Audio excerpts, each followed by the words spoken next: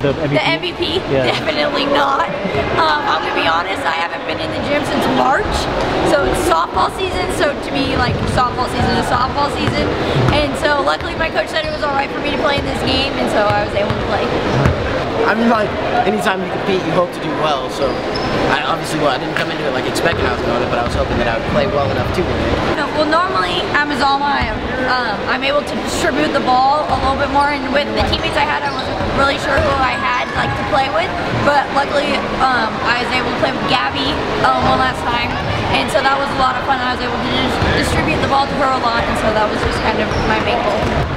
I mean, our coaches put a pretty big emphasis on the winning coaches get Subway. And so for me, it was all about getting my boy Subway. And so I thought fourth quarter, leave it all out there. Hey, do you get Subway? Because I get Subway because I scored 20 points. Do I get Subway? The 5 starters are actually 5 guys that I've played travel ball with for a few springs in a row now. So it was pretty cool to be able to have them because, like, obviously during league we don't really get to like play with each other. We're always against each other and at each other's throats. But during travel ball, these are all guys we're spending nights at hotels with and really bonding with. So it's pretty cool. I don't know. It was just a lot of fun. Like a lot of the girls that I've normally played with have just been girls that go to Mazama. Like all the travel teams I've really played on are girls that go to Mazama. So being able to play with girls throughout the basin that are from different schools that some I've never even like met or know, and so that was a really good experience. And it's kind of preparing me for next year to see how it's going to be like.